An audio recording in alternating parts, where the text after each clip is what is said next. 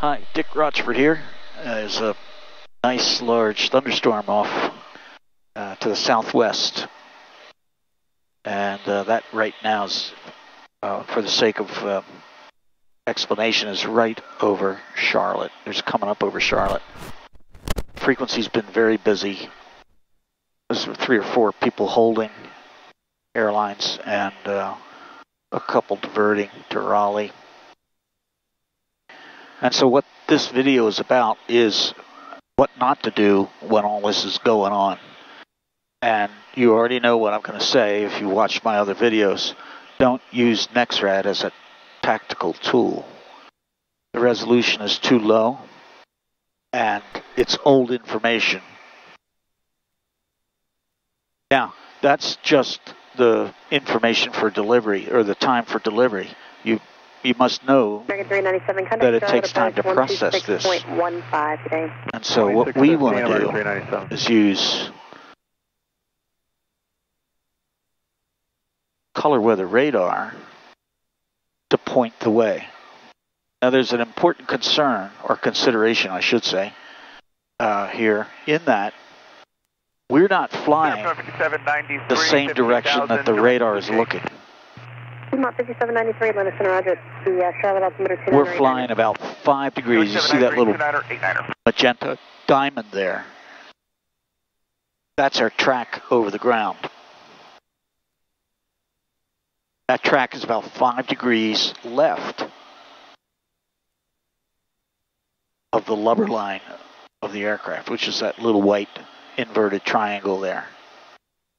That means if we want to see what we're going to track over with a radar, we have to set the bearing pointer to 5 left, the relative bearing difference.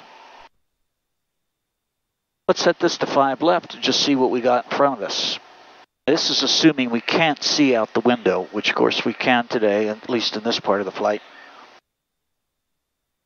So we set the 5 left and come here to the vertical mode. And remember now that the paint that's asymmetrical is weather.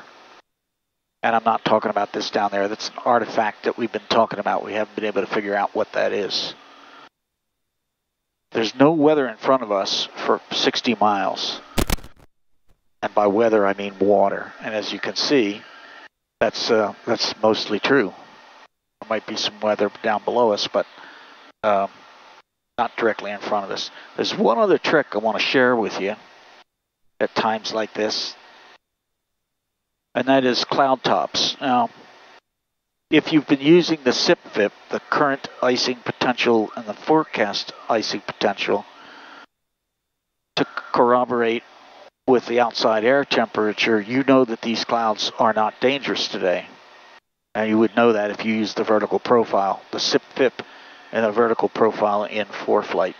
And if you don't know what I'm talking about, go to my YouTube channel and Google on CIP/FIP in ForeFlight. See if you can't come up with something that I've previously done, because I've done a lot on that. So right now we're on our way to Florence and then over to Myrtle. And Myrtle is a bit encumbered this morning. So I'm going to turn on the cursor, move the cursor over to the general area of Myrtle, and you can see some red and orange down there.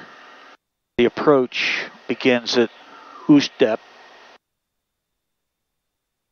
So, and again, I'm not going to even try to convince you that those two events are where they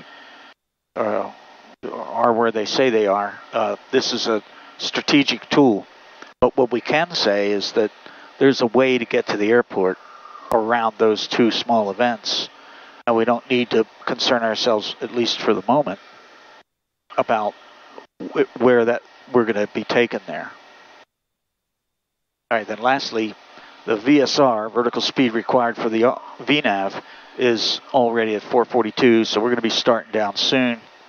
And a real quick and dirty VP, vertical path, would be AGL altitude 0 feet, MSL, or AGL rather, at a rate of 500 feet a minute.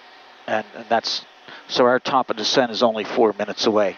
Now, I know that descent can't possibly happen as planned, but that's not the point. The point is Pythagoras has drawn a line for us, and we can go down incrementally or not so incrementally, but now we know where we stand in that descent and can keep up with it and not get behind. And we all know the best way to stay ahead is to not get behind. Dick Rochfort, fly safely. Train off it.